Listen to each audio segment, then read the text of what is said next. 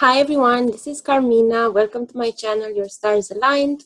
I'm an astrologer and a card reader using the principles of the Cards of Truth system as taught by my teacher, Ernst Wilhelm, who is with us today. So welcome. Okay, hi, thank you for having me. Thank you for being here. So there are so many questions that everybody, I guess, would like to ask you and asks you all the time on the forum as well. So I'm going to try not to be very repetitive, but there are some things that keep popping up. So Okay. I'll just get right to the point. First of all, I wanted to ask you because, you know, every planet has a maturation age, and I know you're like in your Ketu maturation, like the birth canal of the Ketu maturation. What does that feel like? Okay. Yeah, I always talk a lot about maturations because I find that when somebody comes in for if they're running a maturation when they come for a reading, 70% of what I need to talk about is just based on that maturation, and it really overrides everything. Like, for instance, like you mentioned, I'm running my Ketu maturation this year. So Ketu matures at 48, and so 47 to 48, he really starts waking up. And, you know, he'll actually start waking up at 45 slowly, but 47 to 48 is that mad rush, like you said, the birth canal. And when I looked at this year, one of the things I'll do to see how much like internal growth I might make in a given year is I'll just say, I'll look at the outer planet transits. Because the outer planet transits show a person when they really shift their consciousness or really understand things differently or do something differently. So when I looked at this year, I didn't have really any outer planet transits. And I thought to myself, oh, it's going to be a really mellow year, right? It won't be stressful. I won't have to deal with any demons, you know. I won't have to go through any shifts. I can just kick back and cruise, and it'll be a nice year. But then K2 started maturing. I have to say, it's definitely been the most intense year of my entire life. Even more than the Rahu maturation? Oh yeah, Rahu was a piece of cake. And so it was really amazing to me and it was so great that there weren't any outer planets out there. I was in my Sati, but I was in my Sati in, 2016 too. And I was in my Sati, and it was a piece of cake. You know, it wasn't even stressful. I was in my Sati most of 2015, and it wasn't even stressful. So I'm still in the 12th Rashi right now. So I've been in the 12th Rashi, and it wasn't even hard. And it wasn't that, sure, it had a few small Sati things, but it wasn't that bad. But it was really just that K2 maturation that really started shifting things. And a long time ago, when I did the last Rahu class, like 4 or 5 years ago, I said, okay, there'll be a part 2 once my K2 matures, right? So as K2 has been maturing, I've really been learning so much, not only about K2, but about Rahu, that I'm really anxious to teach that next class if I can get to the next few months. Because I still have like 5 months to go. Actually, I only have 4 months to go, so I'm 2/3 done. But yeah, like 70% is done. Yeah, 70%. But what I discovered was that with all these maturations, we have to take one step at a time. We have our Jupiter maturation and then the next. And they all are leading up to this final K2 maturation. And what happens in the previous planet's maturation has an effect on your next maturation. It's almost like the dashas. When you have the dasha of Jupiter, what happens in Jupiter dasha kind of sets you up for Saturn dasha, right? And that sets you up for Mercury dasha. Well, it's the same with the maturations. These maturations are sort of working together to bring this. And the most important ones are most certainly the Saturn, Rahu, Ketu maturations that all come in a row at the end.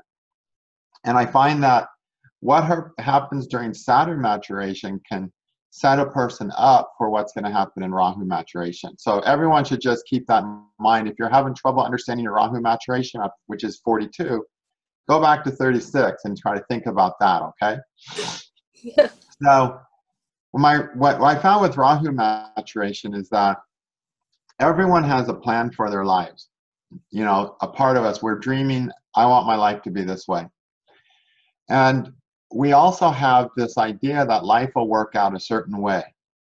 If we behave a certain way, if we do things a certain way, if we give certain things importance, we believe like life will work out. I call that our security paradigm. And that's ruled by Ketu. Unfortunately, that has nothing to do with reality. Okay? You know, as humans, we're designed to live in the moment.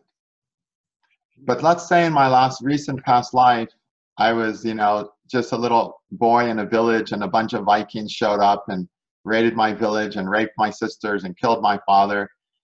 Then at that moment, to survive, I maybe had to grab my dad's, you know, axe and go out there and be like a rabid dog and kill as many Vikings as I could and escape, right? And survive. So in that situation, I had to like act like a rabid dog. It was required for my survival, so it was the right thing to do from that point of view. But then let's say the trauma of that made me always have this aggressiveness, like a rabid dog. And so then I die and then I'm born in the next lifetime. And in every situation, I get aggressive really easily. I get angry really easy. You know, so you have a starved Mars. still acting like a rabid dog. It wouldn't be healthy, right? But to that person, they would think, in order for me to be okay, I have to act like a rabid dog. So even though they want to have love and they want to have a good job, they're always acting like a rabid dog. And so they end up ruining their lives. So that's an extreme example of how Ketu acts.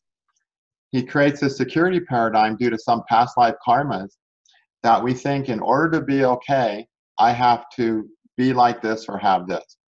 It's usually simple things like, in order to be okay, I have to be the person who's in charge.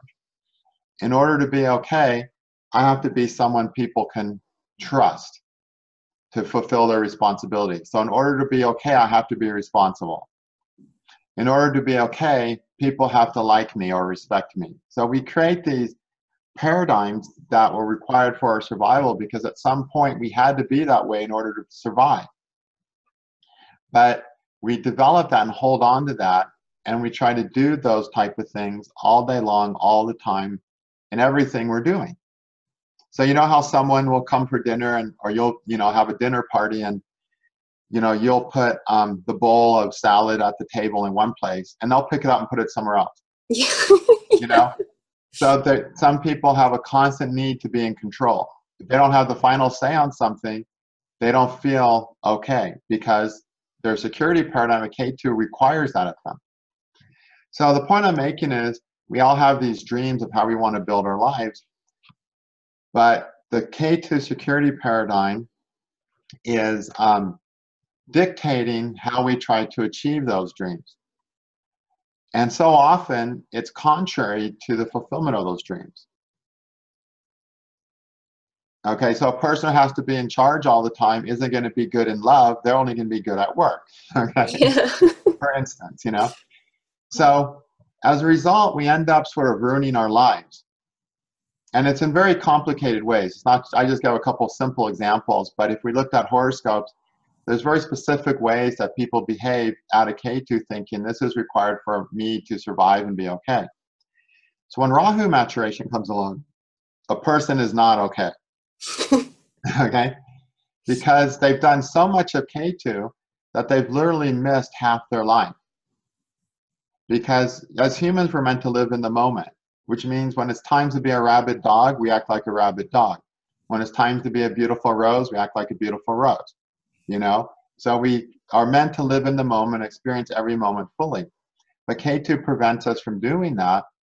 And the moments we usually don't experience are the Rahu moments. The house Rahu's in, we don't experience that in a fulfilling way, for instance. The planets that are around Rahu, we don't experience those planets in fulfilling ways. So when Rahu matures, a person realizes, wait a minute, something's really, really, really missing. And they usually feel that way because K2 hasn't worked. They thought that as long as they could be K2 and focus on that house, like say K2 in the second house, as long as I can have the resources and the abilities to do whatever I need and be completely self-sufficient, everything will be okay. So then when 42 comes along and Rahu's maturing from 41 to 42, or sometimes from 42 to 43, they realize that having those resources, being self-sufficient, isn't going to work this time. They can't rely on it anymore. So maybe they have lots of money, but then something happens that money can't solve.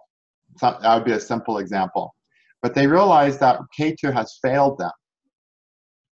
And so then they have no choice but to start looking into Rahu.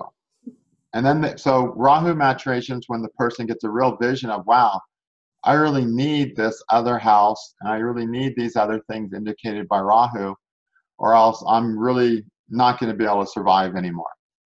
Okay? So then they start going towards Rahu. And depending on their charts, they'll succeed with Rahu more or less this healthy or that healthy or this unhealthy, depending on the entirety of their charts. But they start going in that direction. But then it's still, life is still not working out just right. Okay? There's still something wrong, because the person has so much, things they've done wrong. They have so many feelings inside themselves of unhappiness and holes in themselves and frustrations and wounds, basically, from having lived an unbalanced life for so long, that those don't just disappear once a person, starts going towards Rahu. That's just the process of starting to heal those wounds. Okay?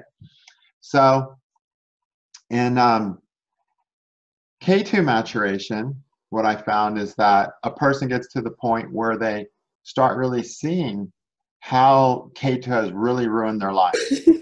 Okay? So in Rahu maturation, they realize that Ketu won't work for them. It failed them. And then they go towards Rahu.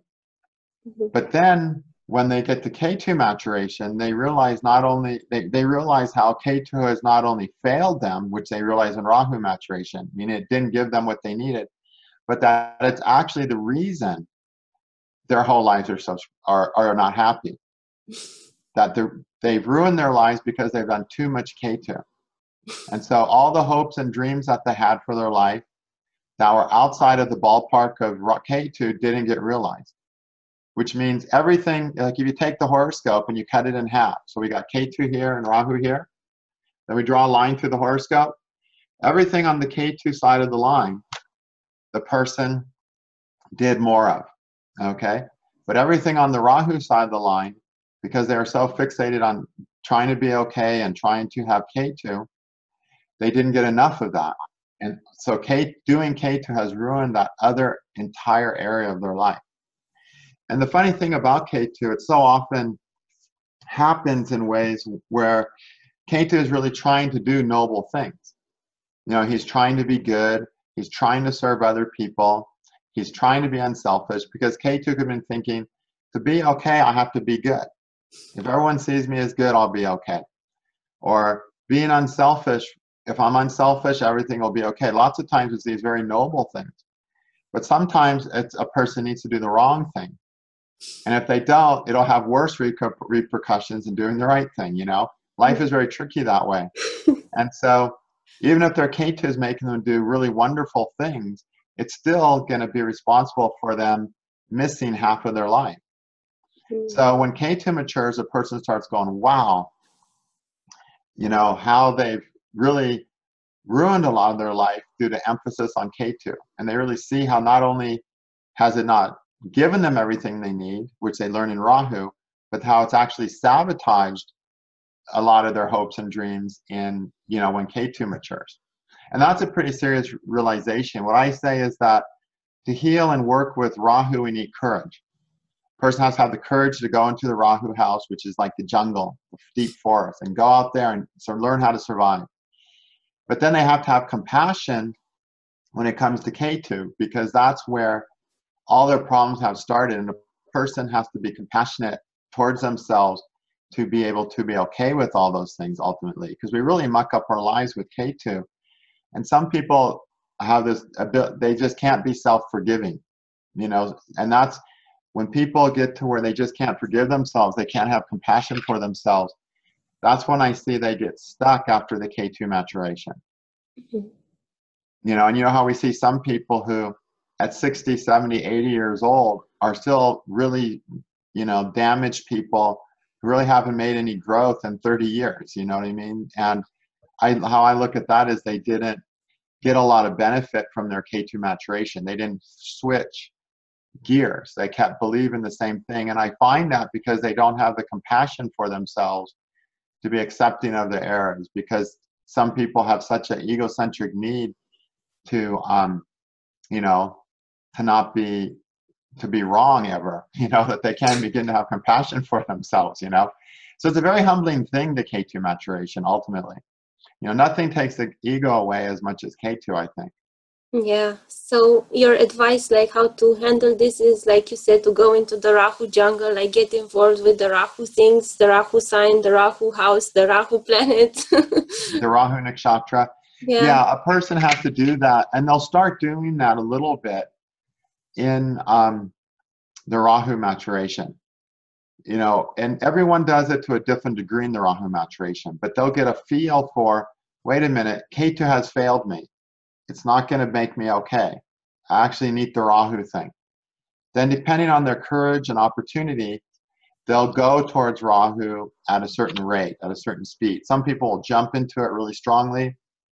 Other people might just say, I could use that, but never actually get it. It really depends on the chart itself.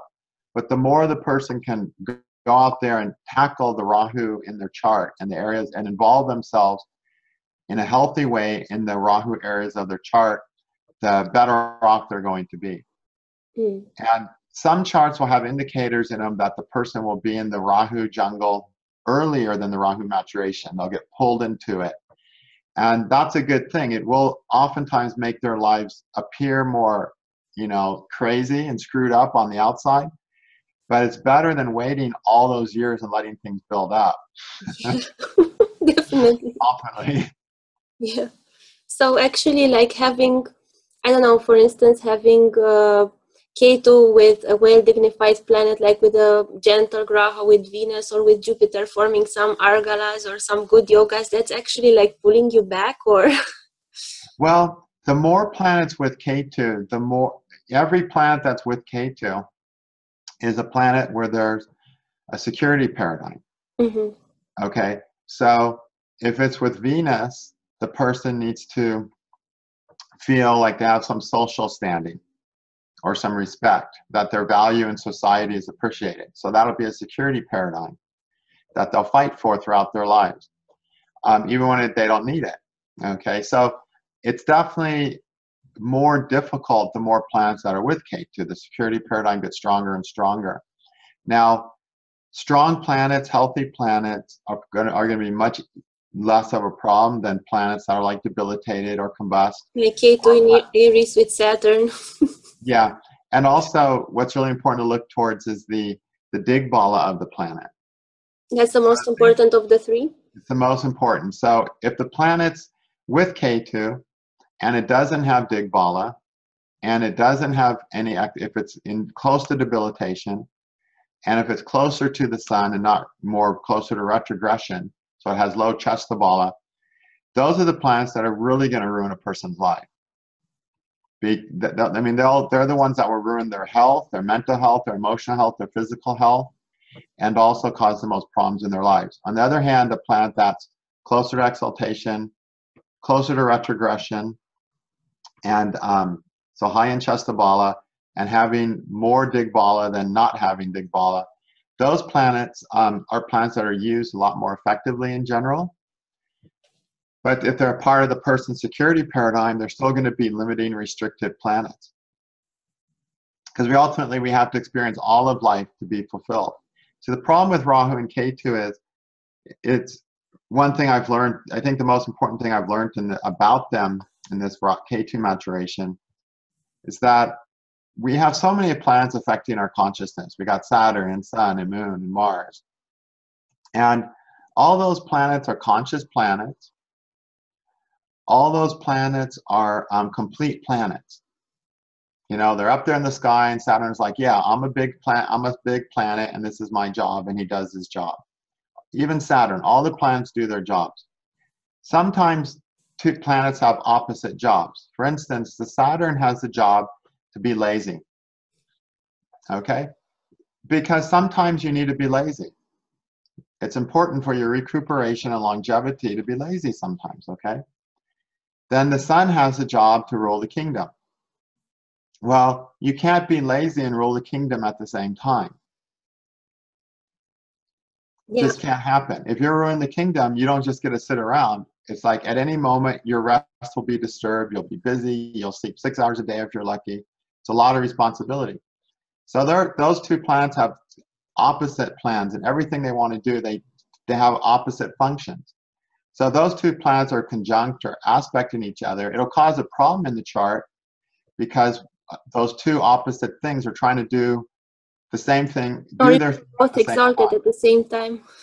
Yeah, or both exalted at the same time. So that'll cause a problem to the person. But that's a problem that with a little common sense was really manageable. You can just say, okay, what do you want to do more? You want to be lazy more, or you want to have all these hard burdens and responsibilities and lead, you know? You want to be in the front of the line or the back line. Saturn wants to be in the back of the line. Sun wants to be in the front of the line. You can't do both at the same time, right? Yeah. So, you know, but a Sun-Saturn person will want that in a way. So, but with little common sense, a person can work around that. So the most difficult thing in the chart that's caused by your normal, full, complete planets is really pretty resolvable. But people aren't able to resolve it because underneath all that is this very huge problem of Rahu and Ketu. And the huge problem of Rahu and Ketu is that they are not a complete planet. They're a demon who got cut in half right after he became immortal. So all these planets have consciousness, which makes them immortal. Only consciousness is immortal or everlasting, right? So Rahu and Ketu in many ways are the most immortal of the planets. And of course, the demon who became Rahu and Ketu got a boon from Brahma to become immortal, all right? Yeah. Because these two planets, Rahu and Ketu, don't have bodies. They're only consciousness. And they're immortal as a result. Consciousness is energy. Energy can never disappear. It's immortal. It can change forms, but it always is, right? So Rahu and Ketu are like cut in half. As a result of Rahu and Ketu cut in half, people walk around feeling separated from things. So I used to teach, and I was taught that Saturn gives a consciousness of separation. That Saturn makes us feel separated from things. He'll separate us from things in a concrete way. So he'll take our spouse and put our spouse in another country, or he'll kill our spouse. So he'll separate things in a concrete way, or deny a spouse, or whatever. He'll separate us from our wealth. You know, he'll take us away from things. But the consciousness of separation, that feeling that humans walk around with, a feeling separated from life, from everything that is, that makes living hard, that's Rahu and Ketu. That has nothing to do with Saturn. Mm-hmm. You know, we blame everything on Saturn, but the truth is we carry that separation within us. True, we feel miserable. And so then when our spouse dies, we feel miserable. And then when we don't have a spouse because we never met a spouse, we feel lonely and separated and isolated. Those happen because of Saturn, perhaps. But the feeling, that empty feeling, has nothing to do with Saturn. The empty feeling comes because Rahu and Ketu is cut in half. So that's the separation in our charts, is this Rahu and Ketu. Mm-hmm. So the reason, and so what that separation does, our consciousness is actually only involved with Ketu the majority of the time. Most of the time our consciousness is going, in order to be okay, to survive, I have to do these Ketu things. As a result, they're missing the other half of their life. If we're walking around only living half of our life, yes, we're going to feel separated. We're going to feel lonely. We're going to feel isolated because we're not experiencing God. We're not experiencing the divine, you know, all day long. We're only, you know, struggling to survive. And so the only important thing we have to do in our chart, and the reason people come to ask for any predictions, is simply due to the fact that Rahu and Ketu are cut in half. And if Rahu and Ketu weren't cut in half, we wouldn't have astrologers. No one would go to an astrologer. because everything else is very manageable. But because Rahu and Ketu are cut in half, we blame that separation, the pain, the longings on a particular event in our life. And then we go to an astrologer, oh, when will this event get better so this pain and separation will go away? Well, the answer is the event will get better next March, but the pain, separation, longing after the initial excitement will be back. Because Rahu and Ketu are still separated. So the only thing that has to happen in the chart is that people need to bring Rahu and Ketu back together. And that's what the whole spiritual process is. Ketu is the significator of liberation. Rahu is the opportunity to evolve past our limited experiences that we have. You know, Rahu is what we can say gives us the opportunity to grow deeper spiritually. And how that's shown is that Rahu has a lot to do with the deha, the body. And, you know, the masters, the yogis say that we're really lucky to get a human birth, to get this body that we can use to evolve. Mm-hmm. You know, and it's Rahu who allows us to have this body, actually, that allows life on Earth to be possible. And we know this because there's a myth. All the planets have an avatar or an incarnation of God related to them. And 3 of them have incarnations of God that are the most pure, or sorry, 4 of them, okay? One of them is the Varaha avatar, which comes from Rahu. And that is a boar, like a pig, a wild pig, you know, one of those boars. So what happened is, after Brahma created the Prajapatis, you know, the people who are going to create all life on Earth, the rishis that created all life on Earth, they're like, well, thanks for giving us this job, Brahma, but where are we going to create life? Because the Earth is under the water. So the Earth symbolizes the physical body. They're like, the Earth is under the water. You know, what are we going to do? And so they decided to pray from Vishnu, and out of Brahma's nose, this little boar came out flying around, and they got bigger and bigger and bigger, and it got so big that, you know, just immense galactic proportions. And then it dove down into the water and picked up the Earth on its horns. And after fighting with this evil demon, it brought the Earth to the surface where it could be created. So we can see that Rahu is responsible for giving us the physical world with our physical bodies where we can develop further, which means to complete Ketu, the significator of liberation. So these 2 work together, and they need to be brought together ultimately. And a person's success with life, their ability to have a happy life, really depends on how much they can bring Rahu and Ketu together. Yeah, because they're an axis. So like when you develop one house, you have to develop the one opposite, right? Mm-hmm. So for instance, like if you, like you said, you have to go into the Rahu jungle, but if you have Ketu in the 12th house, which in so many combinations is a combination for liberation, then you still have to go to the 6th house to do the Rahu things? You have to balance, you have to involve in the Rahu thing. So someone with Ketu in the 12th house, which means has a security paradigm of, I'll be okay as long as I can become free of all my worldly entanglements. Yeah. Rahu in the 6th is going, well, you can't get free of your worldly entanglements, not really, until you pay your worldly debts, which is Rahu in the 6th house. So they have to get involved in a certain way to pay their worldly debts, and that upon doing so, they can have more liberation, they can move on. Yeah. So, and see, liberation is a state of mind, right? And if we see something as different from another thing, we can't be liberated. So if a person sees life better being in the 12th house than life in the 6th house, they can't be liberated.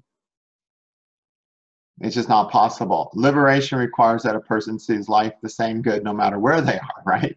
Yeah. So whatever house Ketu's in, we think life will be better and life will work better if I do this house. And if the other house, however, will ruin my life and I can't do it and I'm scared of doing that, and it's wrong to do that house even.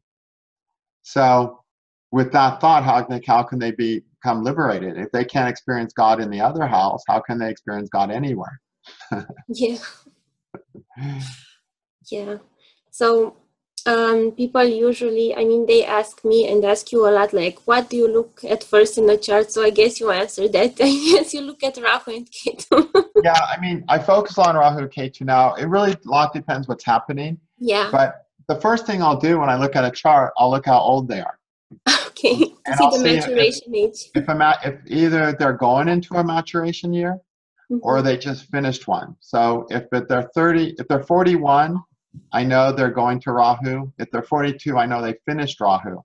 But my experience, when you finish the maturation year of the malefic, Saturn, Rahu, Mars, and Ketu, you still need, there's still a lot of things you're trying to process and work out with that maturation.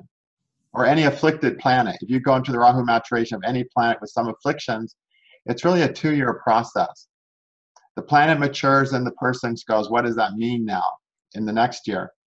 And so if that's the case, I know that I'm going to be spending most of my time on that planet that's maturing. And so I'll focus on that. So, and that's about 70% of the people, it seems. yeah. And so you can talk to them for an hour and not even have looked at the dashas. Yeah, that's true. Yeah. Because speaking of planet maturation ages, what do you think is more poignant in one person's life when they're 28, the Mars or maturation age or the Saturn return? Because usually people point out the Saturn return, but it's the Mars maturation. Yeah, exactly. The Saturn return, the only reason the Saturn return is famous is because of Mars maturation. Okay. Because honestly, the Saturn return by itself is not like a super critical event like a maturation. It's just not.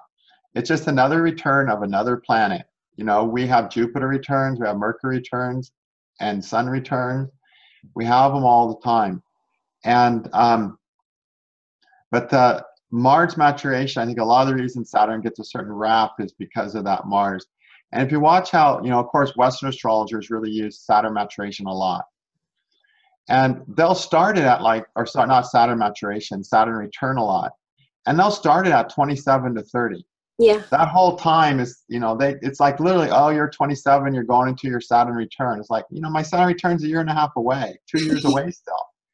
Oh, you're 30, you just finished your Saturn return. Yeah, they like, let's blame everything on the Saturn return, you know?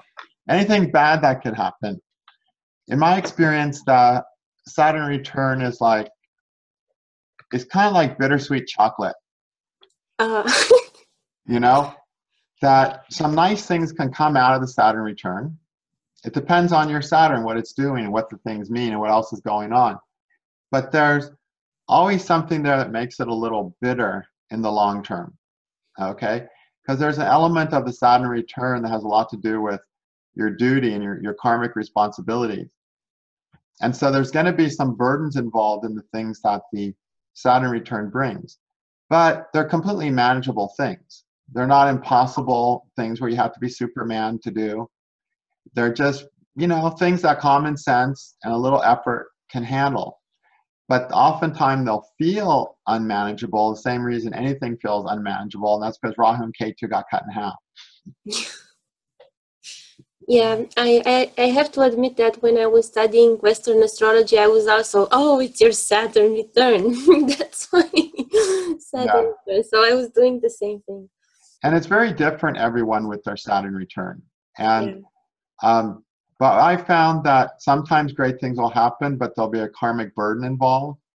And other times people will have very difficult experiences during their Saturn return because of the condition of their Saturns. But how I like to say it, you know, we all have hard lives. And how are we going to deal with those hardships? When Saturn return happens, we start getting an idea of how we're going to deal with those hardships. But it's not nearly as important as Saturn maturation or Mars maturation. Mm-hmm. Yeah. Okay, so since we were talking about dashas, you say a lot in your classes that Venus Rahu is the time that either makes or breaks a person. Do you want to elaborate a bit on that? Sure. You know, there are so many ways that you can relate Venus and Rahu together to kind of get an idea. For instance, you can start at the Lagna and plot one planet around the chart. So you'll go Sun, Lagna, Moon, second house, Mars, third house, Mercury, fourth, Jupiter, fifth house, Venus, sixth house, Saturn, seventh house, Rahu, eighth house, Ketu, ninth house. Got it? Yeah. And the planets will have some affinity towards those houses. Okay, then you can go the opposite direction. You can go Moon, second house, and so on. And that will put Venus in the eighth house and Rahu in the sixth house. So Venus and Rahu overlap in the sixth and eighth houses, okay? Mm-hmm. So both Venus and Rahu have a sixth and eighth house quality to them, actually. So in Venus Rahu Dasha, you're getting all that. Now Jupiter and Ketu, on the other hand, have a fifth and ninth house period. So Jupiter Ketu periods can be the most surprisingly lucky periods in a person's life. Okay, so you can look at that period, see how lucky you are, and the Venus Rahu period, how much work you have to do. Okay. Yeah, so the two benefics are like opposites. As always, Auspicious. right? The two Cool. Brahmins are fighting, yeah. So what I find is that so many things can happen in Venus Rahu. One thing is Venus is a critical planet for how we're actually experiencing life. Okay, because we really experience life on a very subtle level. We don't even experience life emotionally. Emotions are not that subtle of quality of human consciousness. So life is all about energy, right? Everything is about energy. So like right now, I'm putting my arms on the table, and the table has an energy that's hard, and my arm has an energy that's soft. So I can feel, I'm experiencing the edge of the table cutting into my arm from the weight of my arms, okay? So when you meet a person, you have an energy, they have an energy. What you're experiencing with that person is the energies between the two people, right? So everything that is happening is all energy based, whether it's a person or something else ultimately. But the perception of that energy, the experience of that energy is Venus. Okay? Yeah. So Venus is the planet with which we most actually experience life with, that we truly experience life with. After that, we go into lower states of experience. For Venus instance, is two-footed, right? yeah, Venus is a biped. Yeah. Okay. But Venus is the first experience of life that we have, in that we sense the energy, we sense things, we experience things in every cell of our body. And that later on gives rises to ideas and emotions and all kinds of stuff. So Rahu is the planet that we can say we're most out of touch with. It's the jungle. It's what we're least familiar with. It's what we try to hide from a lot. It's what we try to push away a lot. It's something we're scared of. It's something we'll actually often condemn in other people. So a lot of the behaviors that we'll condemn in other people will be indicated by our Rahu position. So a person who does a lot of that will go, oh, what's wrong with them? We won't like them. Things like that. But that's a big part of who we are. But it's a part of us we've really started ignoring.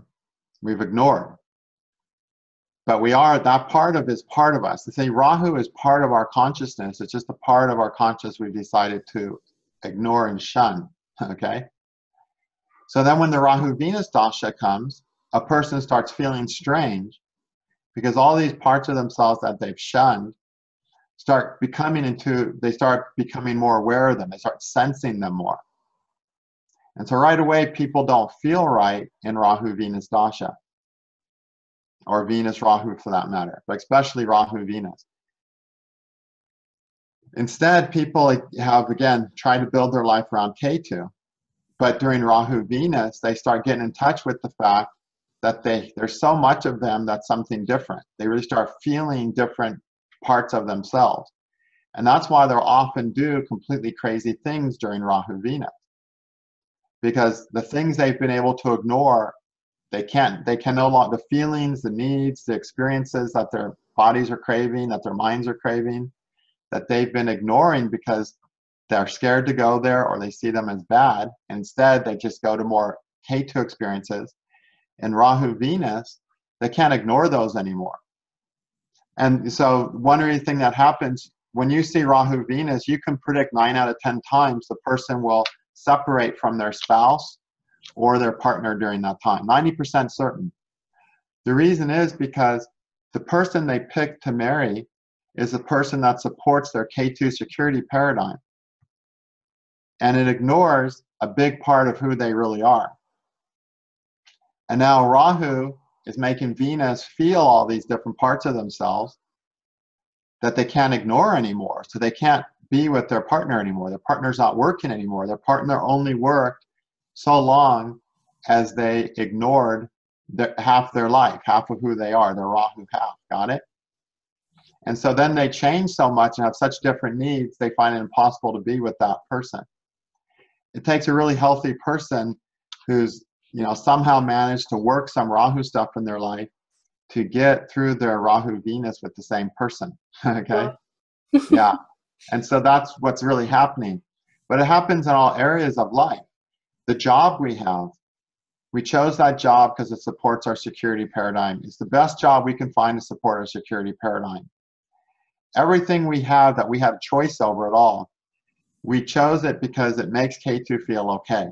And as a result, it ignored the other part of us that's indicated by Rahu. Mm-hmm. And the Rahu part is not a bad part of us. It's a part of our consciousness that we need to experience. So that's been ignored. And Rahu Venus comes along, and all of a sudden, Venus, who's that most sensitive of all planets, the psychic planet, the planet who looks at you and knows what you're feeling even though you don't open your mouth, who just senses things. Venus senses all these other energies within them, all these other needs within them, and they can't ignore it anymore. So all of a sudden their job is not right for them. Nothing's right for them. Everything feels off. So they go into this period feeling strange. Now, sometimes people won't really feel that. What'll happen is they'll attract situations that make them realize that. So their spouse will have an affair and leave them. Their boss will fire them. The company they work for goes out of business. So it can also happen from the other end where circumstances come together to, show them that part of themselves. But again, it's because that part of themselves attracted those circumstances at that time. So it's a similar thing where a person becomes aware of the fact that there's a whole part of life that they've been neglecting because of their Ketu security paradigm that they can no longer ignore. They just start feeling it themselves, or outside circumstances change in a way that they have no choice but to experience it. So then the person can do one of two things. They can be made or broken. Okay, make them or break them, right? Yeah. If it breaks them, that basically means they're not able to integrate the new experiences, the new sensations, and experience those in real ways in life. They can't somehow go out and live upon the other part of themselves that they've been burying.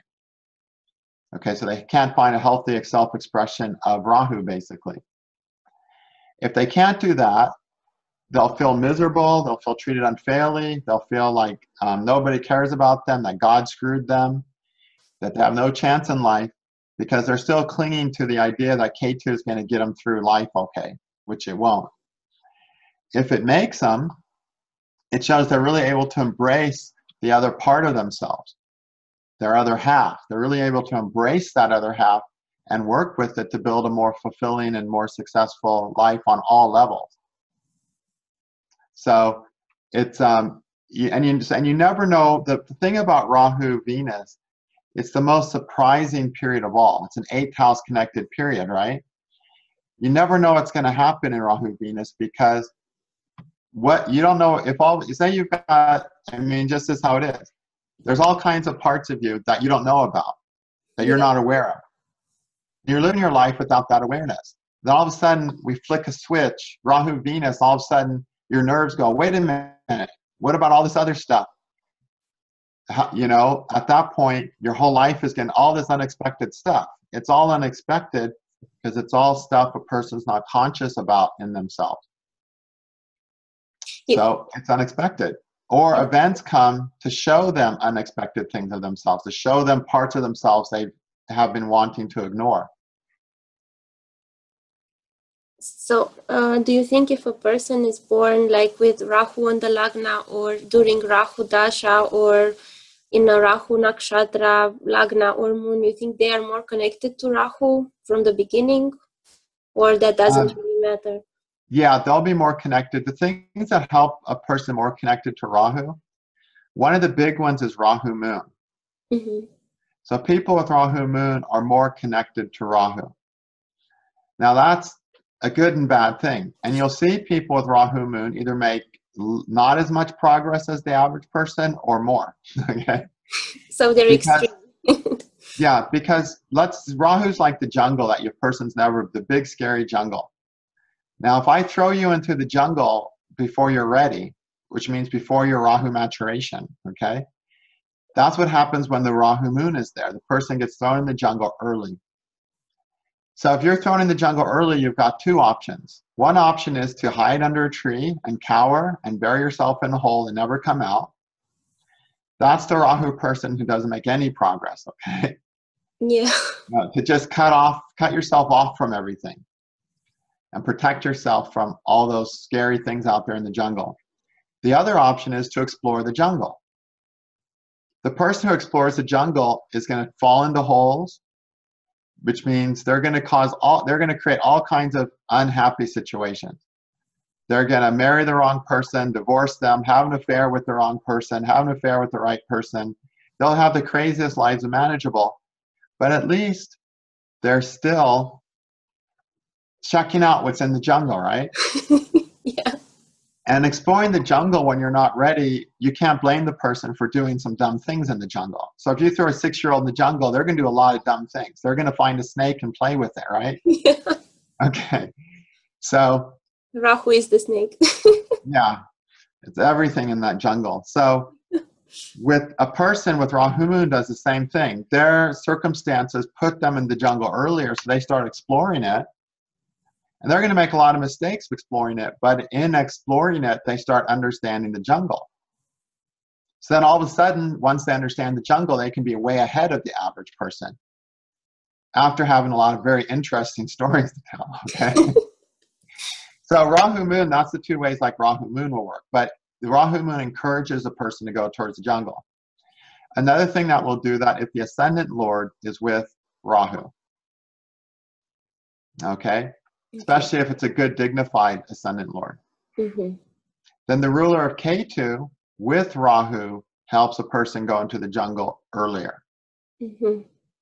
And so these people might do a lot of more dumb things until they're 42, but when their Rahu matures, usually they're more used to being in the jungle, and so they'll usually have an easier maturation. It won't be as much of a shock because they've already been in the jungle a lot. Okay. Yeah. Do you think because their planets, there are the dashas, the Vimshottari dasha, and there's also the planets who have their natural dashas. For instance, Venus has like from 16 to 32. Do you think having your Rahu dasha during the Venus natural age dasha has similar effects as Venus Rahu or Rahu Venus? Yeah, I definitely think that Rahu dasha during 16 to 32 is a time, a more crazy time, where Rahu definitely comes through a lot more. I never thought of it that way, but yeah, it's a good observation on your part. It definitely seems to do that, to stir up Rahu more. Okay, thank you. So now I think I'm going to switch on to a different topic. Okay, good. Okay, so from Gemini principles in astrology, we know that Mercury and Jupiter are manifesting planets. But in Parashara Yoga judgment, often we see that Mercury and Jupiter are yoga breakers. And for me, it's difficult to wrap my head around like how they can manifest that house and at the same time ruin the yoga. Okay, because, all right, there's a group of yogas. There's a chapter in Brihat Parashara called Yoga Karikas. It's one of the most misunderstood chapters in the book. And in that chapter, he tells us how to find the planets that will cause what he calls a Raj Yoga, combination for success.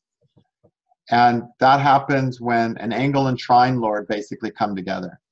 But they come together with very specific principles. So all angle lords won't work, and so on. So one of the principles is that for certain lagnas like Gemini, Jupiter is an evil planet and can't form yogas.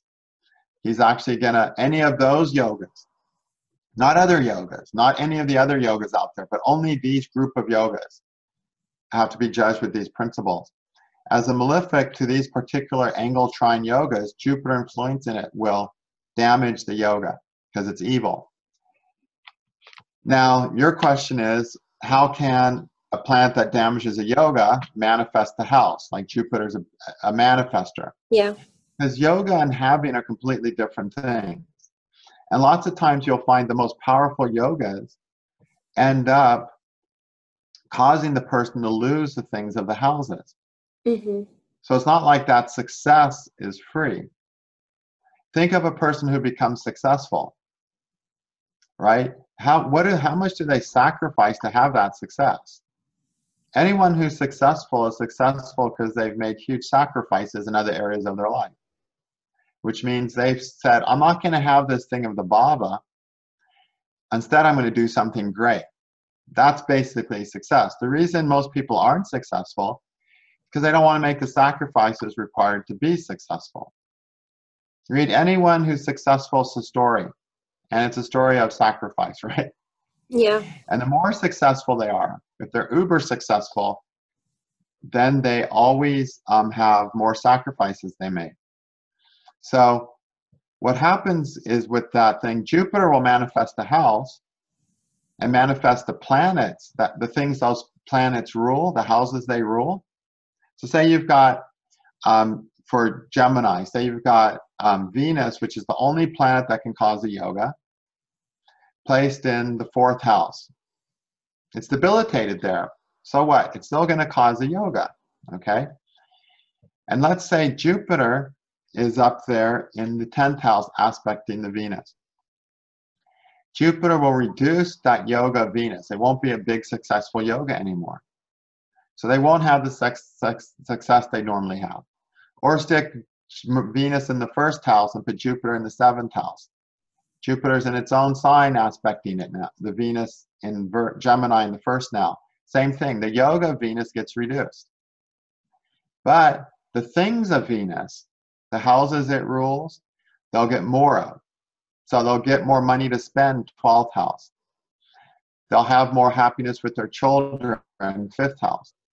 But they won't have the success that they would have if Jupiter wasn't there. So basically Venus says, I want to enjoy my life, go on more vacations and 12th house things, and I want to enjoy my kids, and I'm not willing to sacrifice those things for the success I might otherwise have had. So the person with the Jupiter aspect in the Venus in that case is going to be the happier person. Because they're going to be on vacation with their kids, right? Yeah. All right. But no one's going to know that they're happy. They'll know that the successful person exists more because they're more successful. So more people will know about that person. But that doesn't mean they're happier. Yeah. So again, those principles are only to be used for judging these specific yogas. They have no other purpose. And if we try to use them in other things, we'll make mistakes. Mm-hmm. So that's how it works. It's about having something or being something. Mm-hmm. Do you have something and you enjoy it? Or you don't have it and you're spending time being something instead. That's what success boils down to. That's true. Okay, so staying in this realm of Parashara yogas, what do you think, what is to you the difference between pursuing your Dharma and pursuing desire, which is Kama? Because sometimes people think they're pursuing their Dharma and their inspiration, but it's actually desires. I personally think, from what I've understood, I think it's pursuing your inspiration is to do things that benefit the greater good, and pursuing your desires, they only benefit yourself. Or is that right? Or how Not does necessarily. It's a very subtle difference because the Dharma houses are 159, right? Yeah. And the desire houses are 3, 7, 11. So they're opposite houses. Yeah. So there's something about them that's reflective, that's similar. Because opposite houses like looking in the mirror. How do you tell the mirror from the real thing, right? Yeah.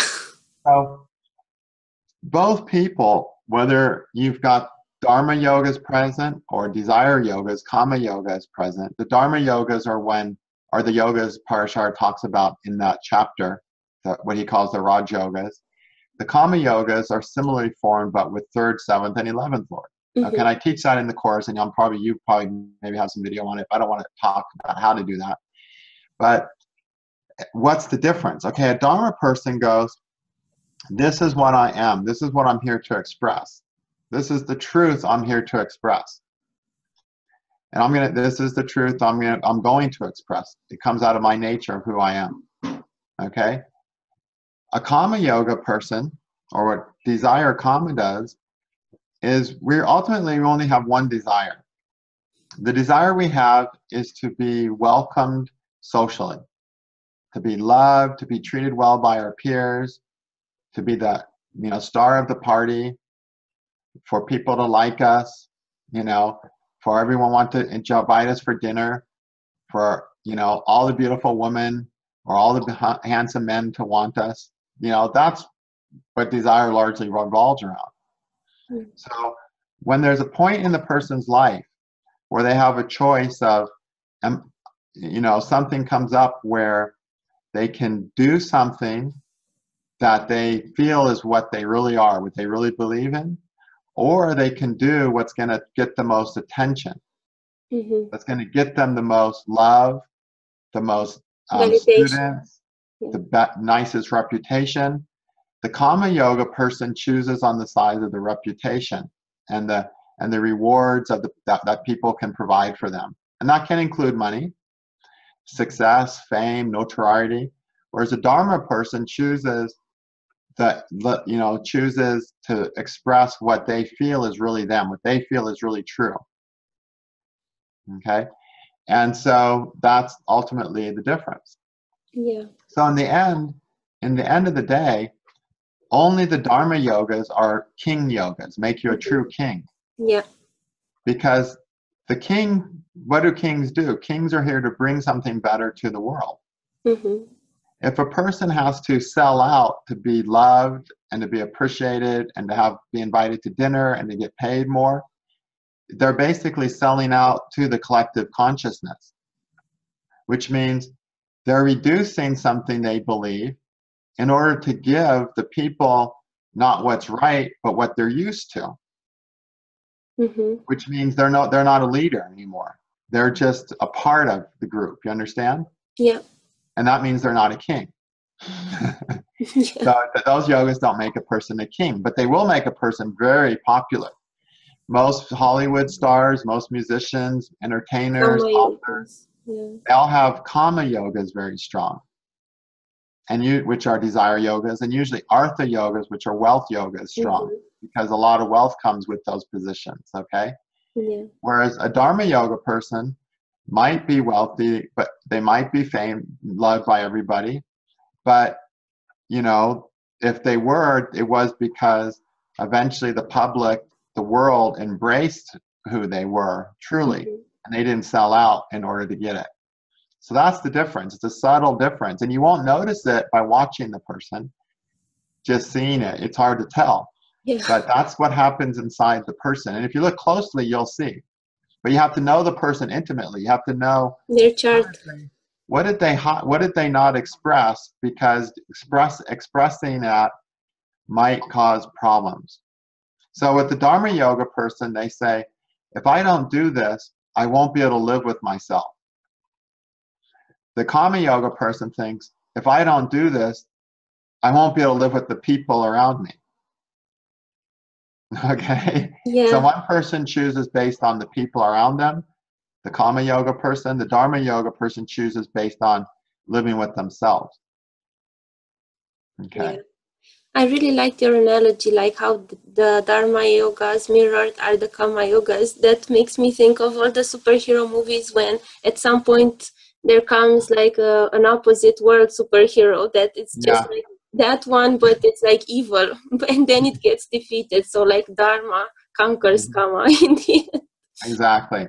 And it's a struggle. Even people who have only Dharma yogas, when they come to those decision-making periods, it's very hard for them to go towards the Dharma. It's not like they do it without thinking about it. It's a very scary thing for them to do, because that peer pressure, the pressure of the people in our lives, it's a huge pressure, and it's very hard as a human who's a social creature to go against that pressure. Mm-hmm. And it's a challenge for these people to do it. So, are you still there? I think you froze up. There you are. Okay. Yeah, your voice was a bit, yeah, but I think we're good now. So, thank you for answering that. What else? Okay, good. Yeah, what would you tell people that would want to study astrology? So many people are asking me, can I be an astrologer? I never tell anyone don't study astrology. Like everyone can study astrology, but what is your answer when somebody says that to you without looking at your chart, their chart? Yeah, I think that anyone who's intellectually centered can benefit from studying astrology. You Yeah. know, in what way they'll benefit can be very different, but there's a benefit to anyone who studies astrology. Mm-hmm. Every scientist should study astrology, no matter what they do, because scientists are trying to discover things, and a lot of these things they're trying to discover, they don't have a map of it. The wonderful thing about astrology is that astrology is the map of how creation works. So it doesn't matter what you're trying to study or discover in the world, it'll follow astrological principles. And so having this map of astrological concepts and principles will help any scientist make progress more rapidly. And anyone who is who deals with any unhappiness, of course, which is everyone, can come to terms with that more readily with studying astrology. So really, some people, they'll write, oh, will you take me as a student? As if it's like, oh, a selective thing. My feeling is the world would be a better place when they teach astrology in kindergarten, Yeah, I agree. Can you imagine if we would just teach people like about their Atmakarikas and their type of intelligence based on Gemini? Just go to this, yeah, just these few things that if people knew at a young age, how much trouble it would save them, Yeah. Or if they just understood how Rahu and Ketu worked at a young age, So yeah, I think, schools won't be worth sending my kids to until they start teaching astrology at them. Yeah. I have a couple of questions from Zumrut from the Kala forum. Okay. She says, according to the old text, as you mentioned, the rishis knew how to measure the beginning of time where all the planets were aligned at Aries. What about the end of times? Would you like to speak about the yuga that we are in and moving towards to? Is it very common to coincide with some prediction made that the end of the world has come due to various reasons? Wouldn't there be the specific placements on the charts of every being on Earth to point out something like that? Okay. So the ancient Hindus had a mastery of time that really is beyond comprehension. They broke down time to atomic levels, meaning they had time, like the smallest part of time we use regularly is a second, right? Yeah. They broke down time to the time it takes an atom to revolve around a proton. Okay? They had time broken down to such minute particles. Now, conceptually, they had it broken down. We can't create a clock that will measure that, of course. Or if we could, we can't even look at the clock at the right time, because the time it takes to look at the clock.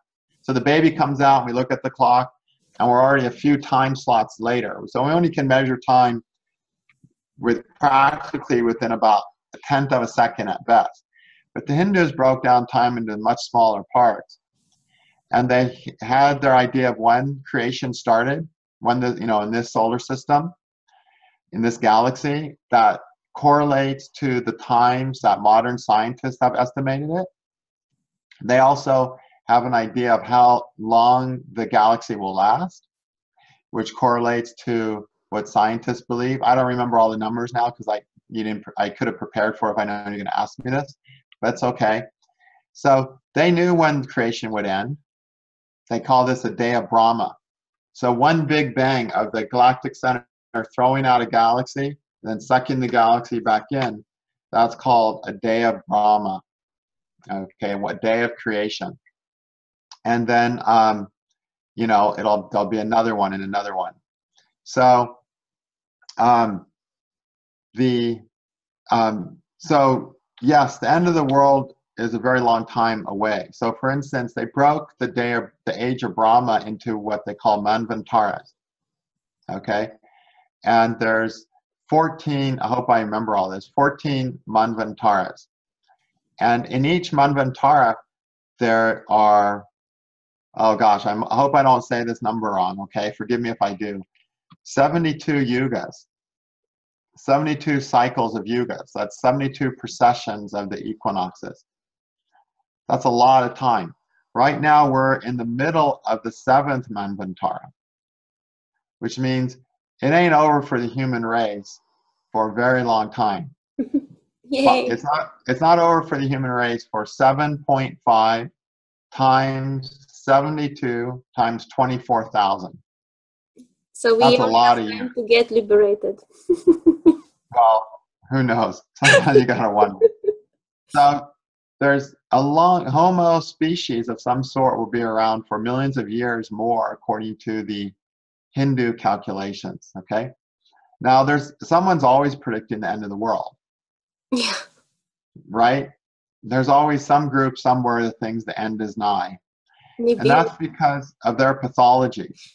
They have a pathology that within themselves that they can't fix, that the only solution to their problem is death and destruction. Okay. So they project that feeling into their world predictions and predict death and destruction. But all those are false. The world's not going to come to an end. We will go through cycles of rise and decay. We will go through cleansing cycles. We've been through cleansing cycles like World War II, lose 40 million people or more. And we'll go through more cleansing cycles, but none of them are going to be the end of the world. There's always someone there who says, oh, it's the end of the world. The Civil War in the United States, everyone in the United States thought this was Armageddon. The beginning of Armageddon was the Civil War in the United States. Lots of people thought World War II was, World War I was. Everyone thinks Armageddon is the next big thing. But we're still 5 million years away from Armageddon. And how we evolve as a species is hard to say. The time periods of that the Hindus have calculated go back to about 5 million years, to where the first Homo-type species were, scientists believe the first Homo-type species existed. They weren't Homo sapiens, but some type of Homo species, that they have their different ideas and prejudices about, okay? So, we'll likely evolve as humans over those 5 million years, but how we'll evolve, who knows? But the human species of some sort will be around for a while, I think. Thank you. Yeah. It's hard to imagine when you watch how stupid we are, We're doing our best under the circumstances. Yeah, but according to the Hindu scriptures, yes, the humans will be around a long time still. Yeah. I only have one more question for you because I know you are busy and you have a lot to do. But first, I want to tell people, like, if you want to participate in discussions about astrology, if you have Kala software, or if you study the cards of truth, you can come on the study group, like Yahoo group, studying Kala. So we have conversations about a lot of topics all the time there.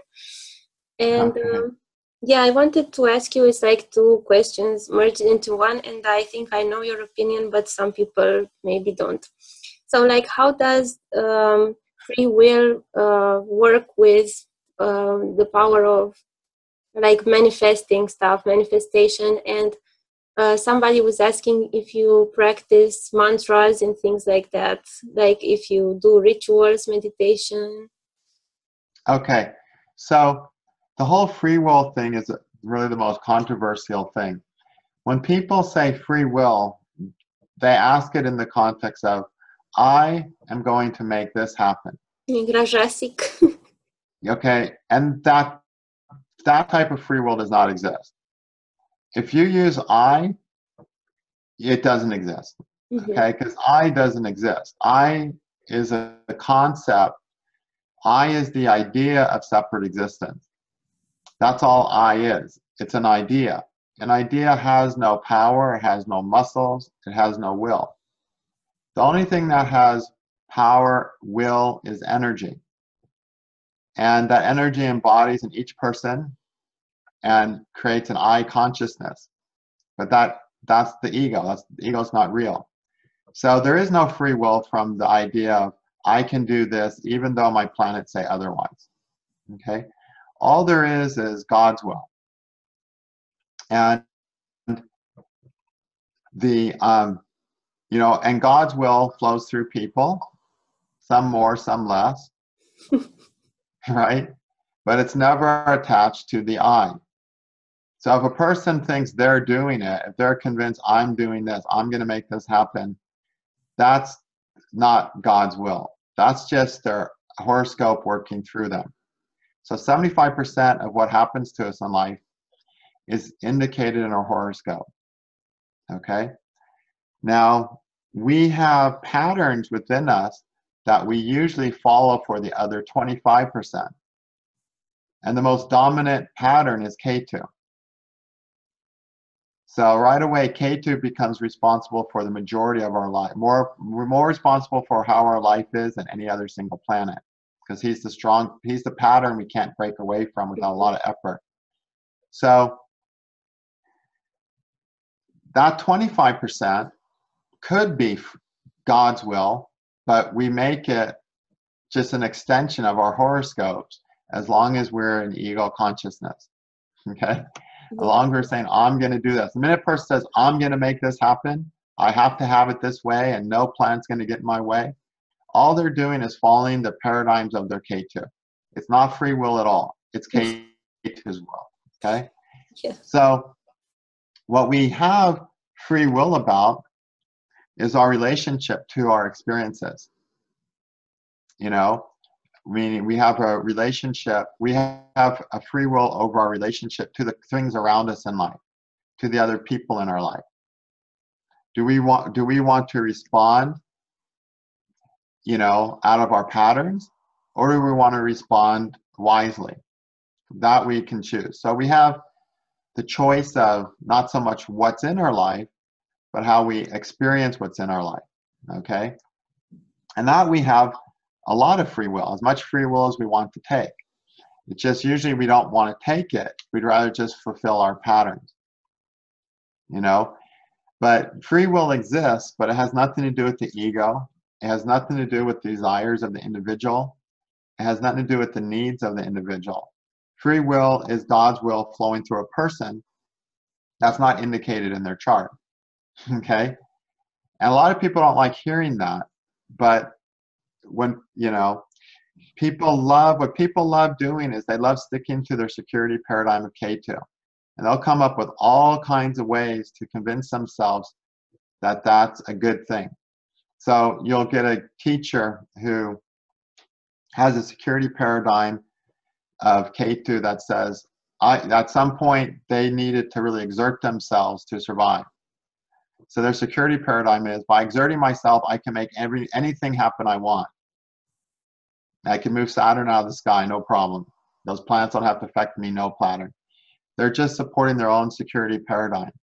It's not how it works in practice, So, but we have 100% free will about how we relate to the things in our life. But most people don't use that. If they're not using that, then God's will is certainly not going to be flowing through a person. So the only free will we have to bother with is the free will of how we relate to what's around us. Are we going to do it more healthily or more sickly? If we do it more healthily, then God's will can start flowing through us. And then anything's possible. But God doesn't care about the ego. In the Bible, it says God is no respecter of persons. He's no respecter of the egos. In the Srimad Bhagavatam, it talks about how God just picks people up and puts them wherever he wants on the chessboard of life. That he doesn't care that you love this person. He just picks you up and puts you over there. He doesn't care. He doesn't care about the needs of the ego, the needs of the ego. And that's obvious. Look around you. You know, God is the energy that's enlivening everything. It enlivened us and it wants to live through us, but we get our patterns in the way. The reason people ask about free will, why I want free will, I want my life to be different, is because they're living in a deep state of ignorance. An enlightened person doesn't care about free will because God's will is all that matters. And God's will is what's manifesting right now. Okay, so it's every person's job to experience what's manifesting right now as a beautiful part of their life. But the reason they can't do it is because they're too stuck on their security paradigm to enjoy life, to enjoy live in the moment. So learning to live in the moment, putting Rahu and Ketu back together, that's what free will can actually do. That all happens in our consciousness. It has nothing to do with anything outside. Once that happens, God can start to flow through us. More energy can flow through the person instead of the limited energy of the horoscope.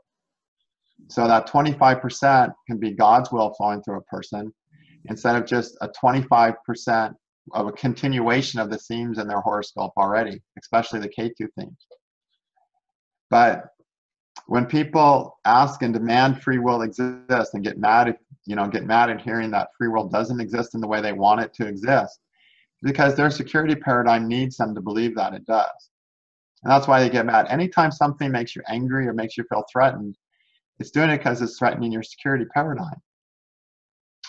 Which means everyone I've just pissed off, I've given you a chance to look inside yourself. Okay. Okay, so thank you very much for doing this, taking the time to do this interview. Sure, my pleasure. Thank you. Yeah, and I'll see you again soon.